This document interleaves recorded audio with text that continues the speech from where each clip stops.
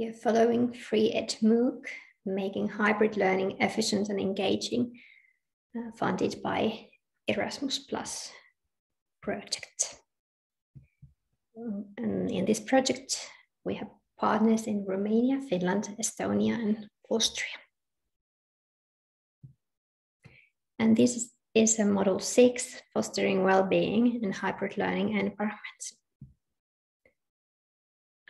I'm Tiina Mäkelä. I come from Finland, from the University of Jyväskylä, Finnish Institute for Educational Research and Innovative Learning Environments Research Group. Earlier in Unit 1, I gave an introduction to learning environment design framework and to some of the main concepts related to both learning and well-being. And now in this Unit 2, we are going to focus on aspects that can, how to balance communality with individuality.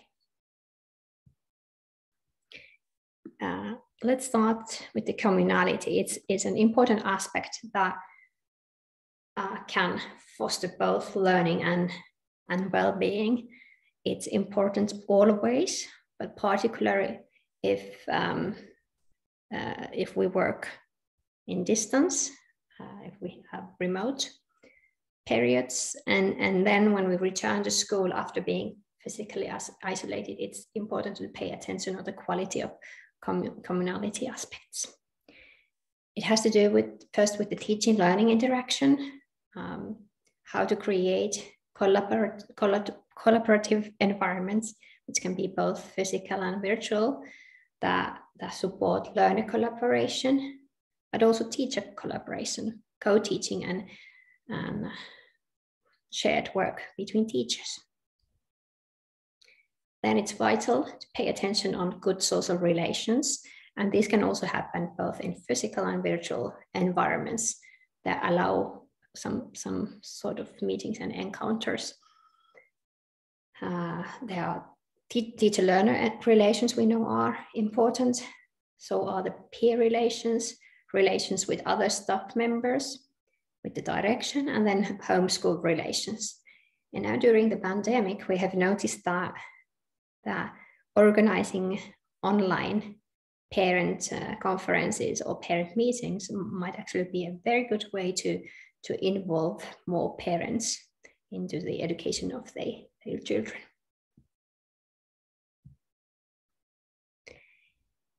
Another communality-related aspect is a sense of belonging. This has to do with creating a shared vision, our school spirit.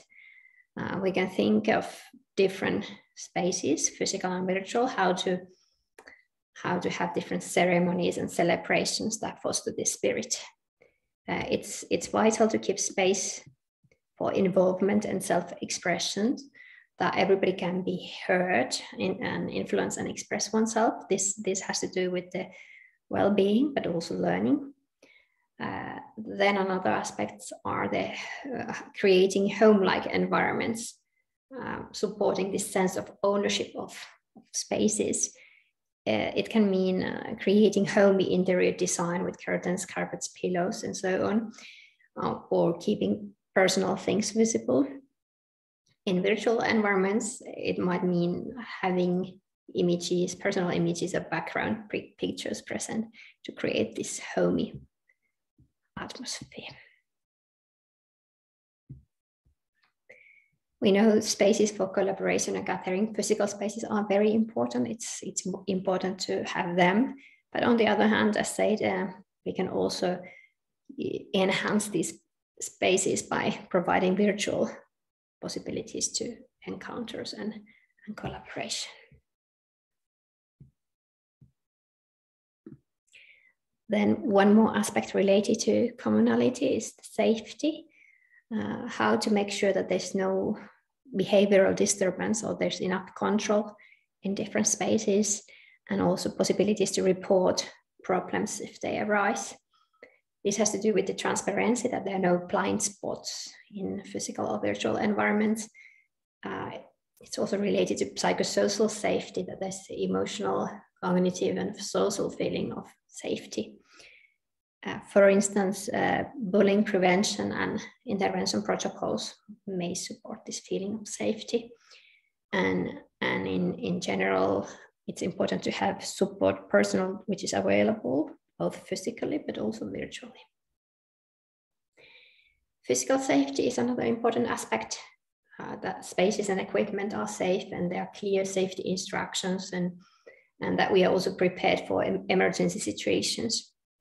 And then this final element here is the safe distance, something that maybe we didn't think before the pandemic, how to create separate spaces, use various entrances, keep this safe distances. Sometimes it might also mean rotating, that part of the group is online and part of the group is on site. And we think that we should not forget these lessons we learned during the pandemic, because there might be also in the future need for this kind of safe distant measurements, for instance, in the flu periods that take place every year. Why not?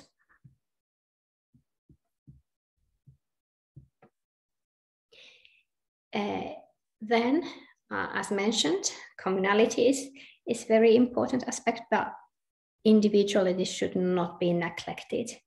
It's very important to take into account the needs for individualization, which might refer to personalized learning at own pace, giving opportunities to choose ways and spaces for learning. This might also mean that in some individual cases, some individuals might need to work from home, study from home, and this should be also considered how to organize this kind of, for instance, hybrid possibilities to attend the class from home.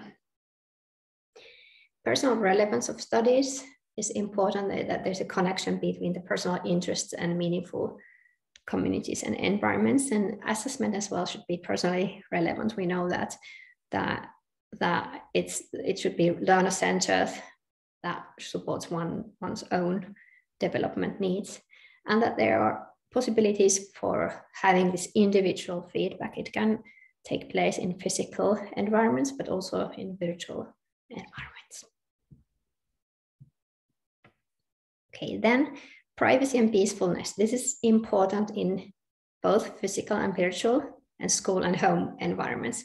For instance, it's important to make sure that there's no noise disturbance, because this is very, very negative for well-being, that there's a soundproofing and acoustic to avoid noise. And when working in virtual environments, maybe the use of headsets may prevent creating additional noise in shared physical space. Then we should think how to avoid too much distractions, how to support concentration and calming down. This can mean, for example, using dimming curtains, or in virtual environments that we limit sometimes use of internet or social media so as to focus on a specific topic. And privacy issues are important in both physical and virtual spaces.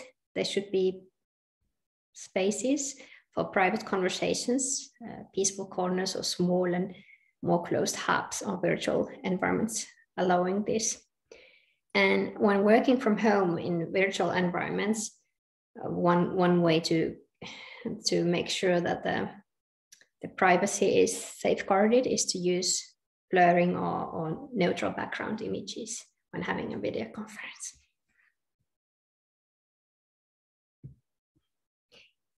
These are some examples of soundproof design solutions that allow more private moments that can be found in many schools. Okay, so these were the topics related to communality and individuality, which I think that are important to consider when designing hybrid environments fostering well-being. Hopefully you got some ideas that you could start developing in your own learning environment. Thank you for watching and listening.